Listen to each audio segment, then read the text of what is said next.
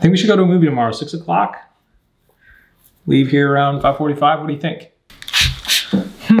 Movie tomorrow at 6, and you want to leave at 5:45? Well, I don't know. Let's think. Okay, if we leave at 5:45, that means that I'm finished getting ready at like 5:30 so we can say goodbye to the kids. That means the babysitter is arriving around 5:20, which probably means that I'm in the shower from I'm getting in the shower at 5.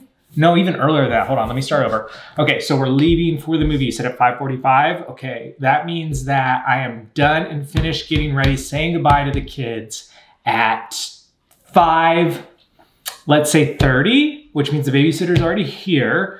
So that means that I'm finishing the last touches of my makeup, 5:20, which means that I've gotten out of the shower and given myself enough time to cool down because it just gets so hot in there.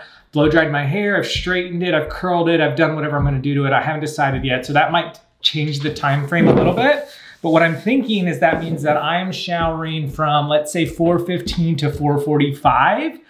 And this is to say that maybe I have the right outfit picked out already. So what that means is that the kids' naps, we will want to feed the kids so that the babysitter doesn't have to do that. So that means we are feeding the kids like a late lunch, early dinner, like around 4:30, 4 o'clock.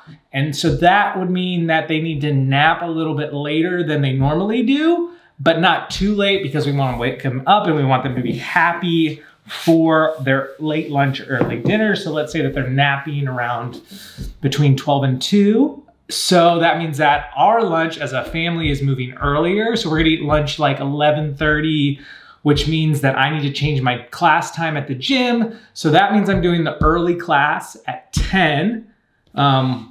So that means that we're leaving for the gym around 9:30. It means that breakfast is earlier than usual, but not too early because I don't want to have an upset stomach at the gym. And also not too late, so I don't, bleh. So what we're gonna do is we're gonna eat breakfast at 8:30. We'll do coffees here. That means that we're getting up at 7:30, which means that the night before, probably bedtime. Normal for the kids, but for us, I would say we should be in bed at 10. That means we're not streaming anything after 10. So that means that dinner the night before and baths is done like 5:30, 5:45. We're having the kids bed at 6, 7:30, 7:38. I'm not sure, which means that right now, where's my watch? Oh, there's my phone. It's 12 o'clock right now.